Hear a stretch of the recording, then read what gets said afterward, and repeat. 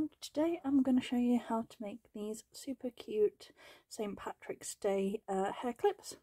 So this is what it looks like, and it's a shaker one where it's got the little bits and details inside. This is what the back looks like. This is the front, and from the same die, using the inserts of this, you can also make a cute little St. Patrick's Day 4-leaf clover snap clip. And we're going to be using the Big Shot machine to do this, so just bear with me. Move everything out of the way. So I do have my Big Shot machine here, and I've also got all of my bits and pieces. So I've got my shaker bits here and all my other little accessories on the side, and I've also got my die and my extender plates from here, which is my long extender plates because it's a longer die, and this is my die. And this is a cutout die from AliExpress, and it's got the 4-leaf clover, bunny, Easter egg and a heart. So it's perfect for sort of St. Patrick's Day, Easter and Valentine's Day, depending on what you're doing and what you're looking at. And like I said, we're going to be using the 4-leaf clover option today. And we need to be using this part and also the cutout part to do this. So I will show you. See if I can get this in shots. It is balanced. Let's see. Make this a little bit out of the way.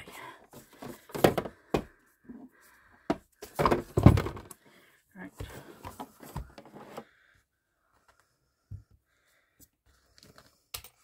So, to organise this, you'll need a clear or transparent piece of material. I'll put where I got mine from in the description box below, and some felt. Now, for the bottom layer is felt. Obviously your shaker piece is the piece here, so that will be the cover for the shaker piece. And then you'll also need the colour that you want your glitter outside to be. So I'm choosing this one. Now I tend to layer these three together so I can see exactly what is happening. So let's just see. So you need the clear and velvet layer on your cutout, because you need the back layer of the felt and then your clear cutout, and then on this one you need your outline on the outline version. Now you can make them a touch smaller. I always use slightly more fabric on me. It is purely because I have dyspraxia, so my ability for depth perception, things like that, is a bit iffy at times, and I can sort of move things around and have things shift. I'm also going to put an extra piece of felt on the cutout so that we can do an inner one as well. And then what you do is you take your plates, which is these for your Big Shot, and you place that, you die, in between your plates. Now if your plates are completely battered and you can see the cutouts of previous cuts, or even if they're bowing, it's absolutely fine. It's only when they actually start to completely crack that you would need to consider replacing them. But as you can see, all in there ready to go. And I'm going to put this through the Big Shot machine now. So, and I am a terror for leaving my Big Shot for a long time between uses, so mine always looks absolutely battered.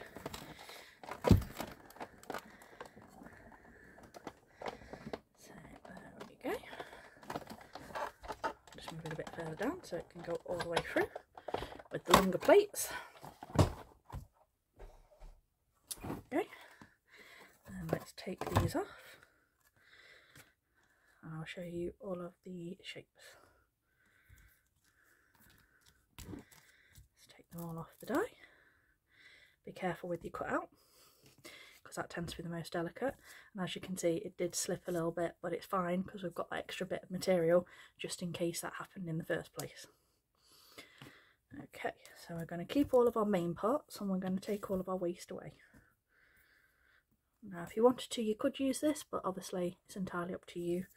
The more scrap pieces that you use, the better off you are, and obviously the less material that you waste overall.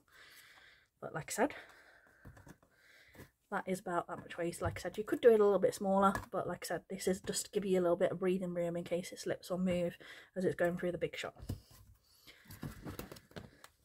Okay, so let's move these two out of the way. And these are the bits that we are now left with. So you've got the cut out felt, you've got the smaller 4-leaf clovers from the centre, and what you want is this back piece and felt, you shake a bit here, and your outline. Now, the first thing you want to do is attach your shaker piece to your Claire piece. Okay, now this is the trickiest part because you want to do as minimal glue as possible so you don't get any stains or marks on your Claire transparent piece, but you still want it to look nice and not to make any like smudges or marks. Now I have this new glue which is industrial super glue called G-Ply, and it's the Everbuild brand, and it literally sticks anything to anything. It literally gives you all the different services that it attaches to. This is really, really good glue, and while it's holding in place, I like to use a few of these flattened curl pins which just hold it while it's all holding together and gluing as it should do. So there is the Claire piece, and there is this. So I'm just going to put a teeny bit of glue all the way around here, and as you can see I don't even sort of touch it, I just do like a little light. Make sure you get all the edges though,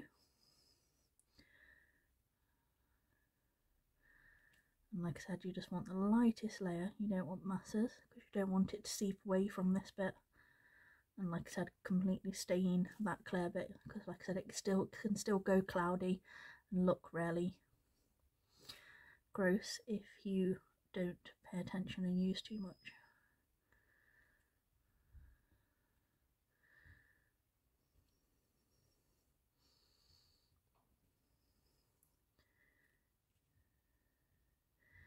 And try not to be me, and try not to super glue yourself to your desk or glue any bits and pieces. If you do, nail polish remover or white spirits does unglue you, just so you're aware. Yes, I have done things like that myself. So now I've got the thin layer. What I do, instead of pressing myself to anything, I press the clear bit to it. But be careful, you want to line this up really, really well and press that down nice and firmly without actually touching the glue or the Claire bit yourself, so you don't stick to anything. Now we've got our shaker bit, so this is the cover and this is the base. So now we've got some fillable pieces and we're going to pour these in here, and I brought a pack of these. It's like table confetti, and it was like St. Patrick's Day table confetti. I've got a huge bag, it cost me like £5, but it will last me for the next like 5-10 years. So work how many you want to actually be in here, but put enough so you've got some movement, etc., things like that. And the same with the glue again. You want to do it a really, really thin layer, and instead of doing it on the felt, because the felt will absorb more, again, what we want to do is using this original area as a guide, you want to do a super, super thin layer round that guide that we've got on here. And again, don't go overboard. I like this one because it's got like the really tiny hole and it doesn't like pour too much out at once, but don't go outside of this outline of the shaker. Okay, but make sure you've got all the shaker areas covered so you haven't got any gaps in your seal. Okay, so just follow it round all the way back to the top. Now I take my fingers underneath so I can lift this up, and what you want to do is turn it over without touching that glue. Just going to push that more down so it doesn't get in the way of where we're sticking, and then line it up with that base layer and place that on, and then again use your hand, a bit of pressure, you can place it on. Don't forget to put your super glue back in. Okay, and if you have got any extra bits around because you've gone a little bit out of your border, you can trim this down just with a standard pair of scissors, or alternatively you can take your lighter and it sort of slightly melts down the excess, or like I said, you can trim whichever's easier for you, that makes it look nice and neat and tidy. Just trim this edge as well.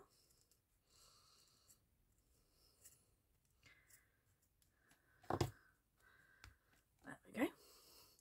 That's all nicely trimmed, and like I said, while I'm holding it in place, I just put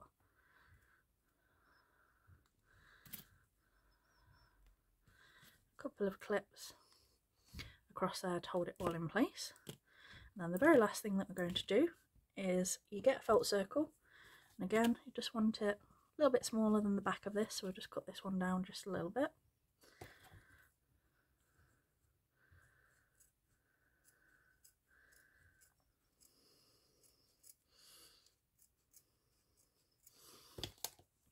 That's a little bit of a better fit, or you could do another back piece depending on what you prefer. And then we take this and we're just going to cut 2 little slots across here, take our alligator clip and pop that across there, so you get this. And then we're going to put a bit of glue here, tack, flip that over, a little bit of glue there, tack that there, and check which way around we want our shaker. So we want it to go this way.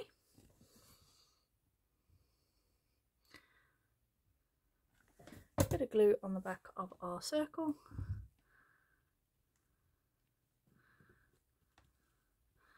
and then we can glue this to our centre, and then there you go, you've got a nice shaker. Now if you give it a second once it's all dried, you can sort of tap this into all the areas of it, and obviously you get the more shaker movement I'm trying to do on camera, as you can see. So it does move, like I said, once it's set, but like I said, I'll just give it a little bit of time until it's completely, and you make sure you've got no holes or anything in your seal. So I'm just going to put those on while we wait for that to fully set. And in the meantime, like I said, if you've got these bits, you've got your felt bit, you've got your centerpiece that you had earlier, and I've got a larger snap clip here. All we're going to do is I'm going to put a bit of glue gun glue here on our clip and on the back of here. Work out where you want the placement. Okay, so we're going to have it there, and then we're just going to put some more glue gun glue around the edges and on the back of that snap clip. Tiny layer down the stem, and then we're going to take this one, make sure it lines up and your tail's in the right way, line that all up and press down. And again, if you've got any little bits that are coming around the sides, you can either trim down, as I said,